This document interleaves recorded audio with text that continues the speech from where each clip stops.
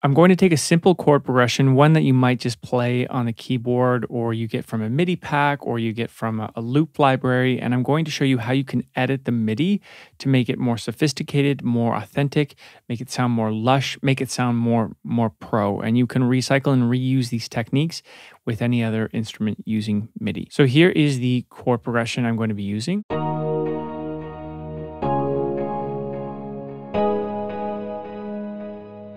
Here's that progression with a beat, just so you can get an idea of how it sounds with movement. I'm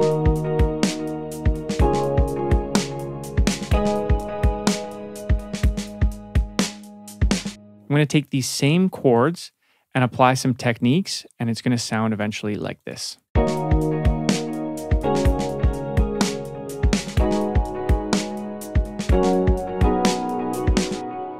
The first technique I want to explain to make this original whirly sound a bit more interesting is to find out the key of the song that we're in, so we can add any inversions, add 6/7, 9ths, 11ths, any other notes that might make it sound more sophisticated, but also to do passing chords in your chord progression too.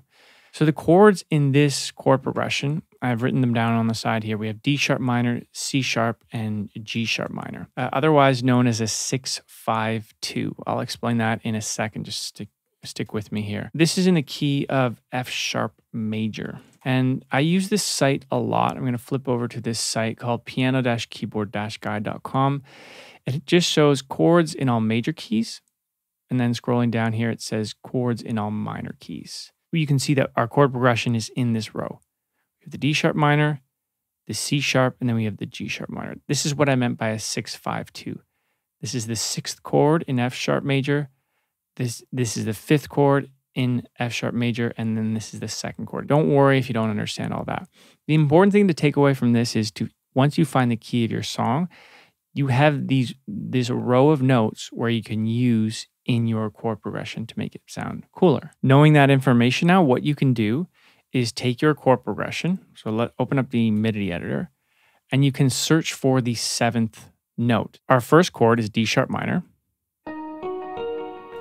So we need to find, or you don't need to, but you can, one way is to find the 7th note in that chord of D sharp minor. So we're kind of stepping outside. We're going to look for the 7th note in D sharp minor. And one way to find that is going back over to your chart here, the minor key. We have D sharp minor, and we just go to the 7th note, which is C sharp. So I just looked at D sharp minor, went all the way to the end here, which is 7, and C sharp. So I can go back to Logic, just look for a C sharp note. There's a C sharp. So just by adding that 7th note, it already sounds a bit cooler. This is what it sounds like without. Now with the 7th. And that's exactly what I did in the new whirly here. I went to add the C sharp. It's right here. Now let's talk about inversions. Inversions are easy to understand because you can take any note you have in the chord and move it up or down an octave. So I could do the same thing with the 7th. I can bring that C sharp down 12 semitones by holding Shift Option down arrow. And that will still work. I can undo that, and I can go to the A sharp in that D sharp minor chord and bring that down 12 semitones. Same thing with this note. The more notes you bring down 12 octaves like that, the deeper it's going to sound. And so you don't want to bring every note down or up 12 semitones. But a good place to start, I should say, is to start with the highest note in the key and just move that down 12 semitones. So we can do that to the 2nd chord, for example. In the C sharp chord, we can take the highest note here and move that down.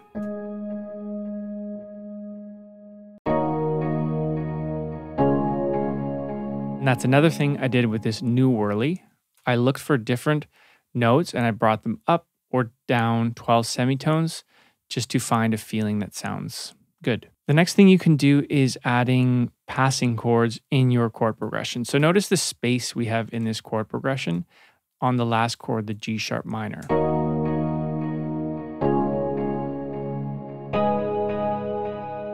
It lasts for 2 whole bars, where we can find passing chords that we can use in this last bar that's just going to create a bit more excitement and sound cooler. And to know what chords you should use, go back to your chart here, to your F sharp major, and you can use any of these chords. Now, some are going to sound better than others. The chords I used in our new whirly here was F sharp and B. These chords are, this is an F sharp, this is a B. And we have F sharp here is the 1, and the B is the 4 chord. And this sounds like this.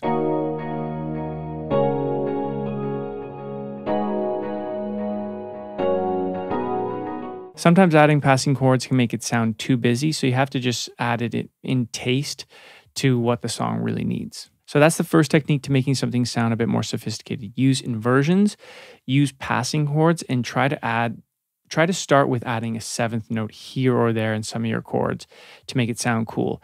And you don't have to do all of this, right? Sometimes adding 7th notes on every chord is just going to sound too jazzy. Let's talk about the second technique to make your chords sound a little more sophisticated, and that's just velocity. So this does happen to do with MIDI. If you're playing something or recording something, the velocity will carry through from your fingers.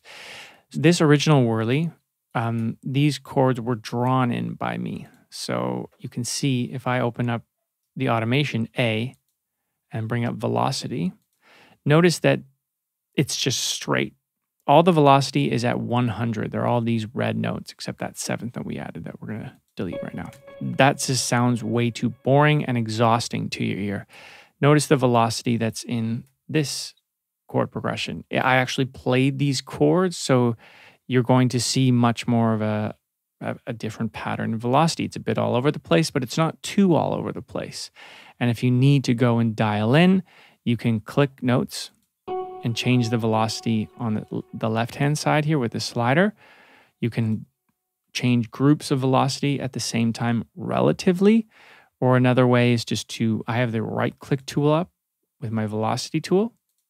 So if I right-click a note and drag down, I can easily control velocity like that as well. That's what I like to do. It's just a subjective thing. So with these velocity changes, and let's just add the beat so we can have a bit more movement here.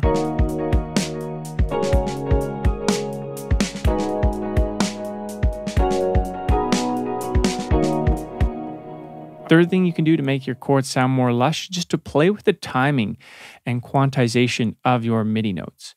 Notice in our original whirly, we have all the notes quantized as whole notes right on the beginning of bar 5, bar 6, and bar 7. In our new whirly, notice the timing of things. And if I zoom in, you'll see it. Nothing is actually really on the grid. Everything is just behind the grid a little bit, but if we zoom out, it does seem like it's on the grid. However, a normal human would never play like that. That's why I like to push everything just a little bit behind the grid, and I'll get into that a bit more in a second. But before we talk about quantization, I want to talk about overall timing, which is, notice that the second chord is actually played even on the upbeat before bar 6. So in our original progression, we have a chord being played on bar 5 and a chord being played on bar 6. Notice in our new whirly where the chord is placed. You don't always have to put the chord on the downbeat of every bar. If you do that in every section of your song, it's just going to be, the listener is going to know what to expect every chord. And it's sometimes nice to surprise the listener to make it sound more sophisticated. So if I bring the beat in, notice what it sounds like when it's on the bar 1, and notice what it sounds like when it's on the upbeat. So this is the original.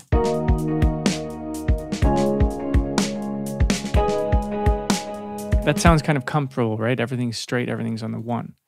This is the new one.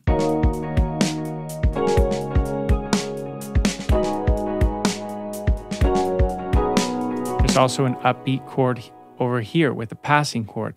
So those upbeats, they provide more movement as well because they're kind of pushing things a bit forward. It's not to say that downbeat chords are always bad. I use downbeat chords all the time, but this is how you can break out of the box. So coming back to quantization, how I like to do it, and one way you can start to do this if you play on your keyboard, maybe you're playing on your MIDI keyboard is great. You don't have to quantize it at all. But I like to start with things quantized, and then I go over to, I make sure I have all the MIDI notes highlighted. And then I go over to my region editor, and I go down to Q flam. And that's going to flam the notes out like this. This is a flam. A flam would actually kind of look more like this, but then you can bring some of the notes back. And that means they're just going to be all played at slightly different times, which just makes it sound more real and more interesting. And I do that for every single chord that I play. And I'm shifting notes here or there a little bit by clicking them, holding Option, and doing left or right arrow. This is moving a note by a tick. And to choose the ticks that you want to move by, you can always just right click and set your nudge value to a tick or 10 ticks. I usually have it as 10 ticks, and that means it's going to move by this much if I'm just holding Option and going right and then going left. So if I want this one to move a bit closer, I might move that in. I can move this one in a bit more too. And then it's all about just listening back, especially to your groove with your beat, and just is the feeling there of where you want those notes to be placed.